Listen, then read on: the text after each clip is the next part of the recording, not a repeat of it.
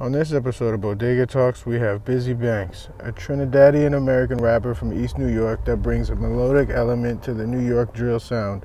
Since his debut in 2018, Bizzy Banks has been on a mission to establish himself as the top rapper in Brooklyn and the city.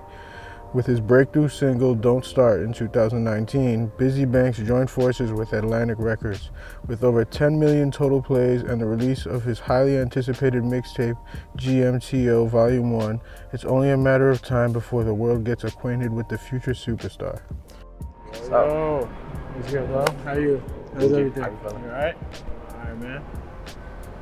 Shit, we in Bed-Stuy. That's a fact. I usually come out here for the... You been to Bed-Stuy Fish Fry? Yeah. Yeah, I don't really eat that a lot, but a lot of the homies go to that shit. That shit is a spot, bro. I'm not gonna hold you. So, you've been formally rapping for about 2 years, and you're already one of the hottest artists in New York right now. What's it feel like being a part of Atlantic Records? It's dope. It's a good experience. I feel like an actual rapper, like everybody I was watching growing up, so it feel dope working with Atlantic. They work with a lot of people. Bro. Take care of you, you know what I'm saying? Like, nah, yeah, of course they take care of me. Look at me. All right, bet. So this is Super Express Deli. This is your deli. This your spot right here, right? All right, bet that. Let's go see what's up in here, bro.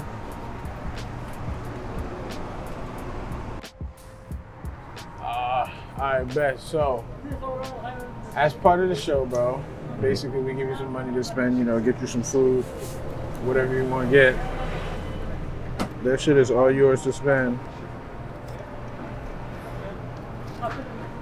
What's your go-to bodega sandwich? Damn, that's hard. I might just say like honey glazed turkey or some shit with cheese. I don't know, can't think of that. Nah, I am not gonna lie, I like chopped cheese. Chopped cheese slap. You want Bed-Stuy, Rainbow, chopped cheese. Tell me a funny, like, it could be childhood, it could be recent, a bodega story. Like something that happened, or something you were involved in the bodega. That was hilarious.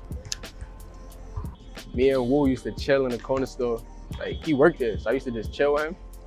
And his girlfriend just came in that shit blacking on him one day. But it's funny because he's Arab and his girlfriend is black. So that's my first time seeing his girlfriend. So she is just bugging. He's trying to say I was with him. And I don't know what to say because I'm so confused. Like, how he get her? Like, she was hilarious. She came in there lit. Are you not answering your phone? Like, he's at work, miss. Like, what are you? My phone, bro, like, what are you doing?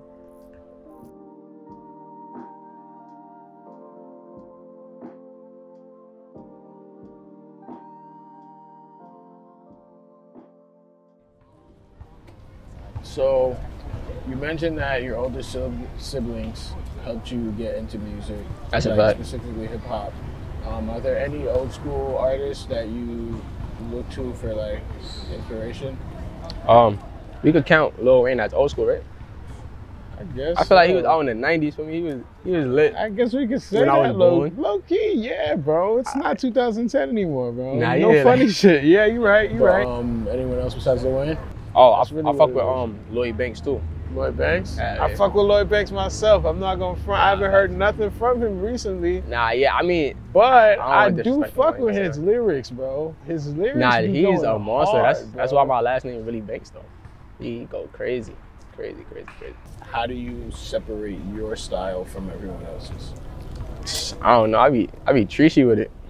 For those who don't know what treachy mean, yeah. I mean, I be on some whole shit.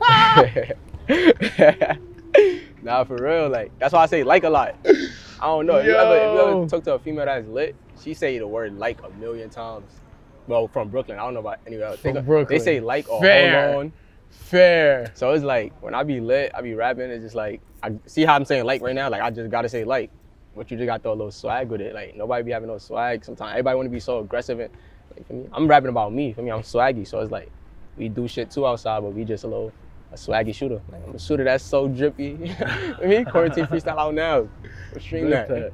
What's your favorite part about Brooklyn? Favorite part about Brooklyn? The love, feel me? It's a lot of hate, but the love, I don't know, it's a lot of money. There's a lot of Brooklyn exchanging of everything. Brooklyn is not just violent, like they really get money. So it's like, I learned everything here. So it's like, I gotta love it. what's next for you as an artist or as an individual, man? Like, what do you look to do in the next 3 months? Trying to just build my brand bigger, keep working, dropping music, keep feeding my supporters. Feel me? For the next 3 months, hell yeah, trying to get richer, trying to get a plaque, trying to do something. We trying to do a lot in 3 months. I'd do that shit tomorrow if I could. Okay, bro. Oh, that's the vibe. You feel me? Like, Nah, you trying to do that shit ASAP. Yo, thank you for everything, my nigga. I appreciate that shit, yo. Appreciate you too. You already, man. All right, you stay safe, all right, man? All right, you too, man. Don't wake up. Hit me up. You know, best always valid.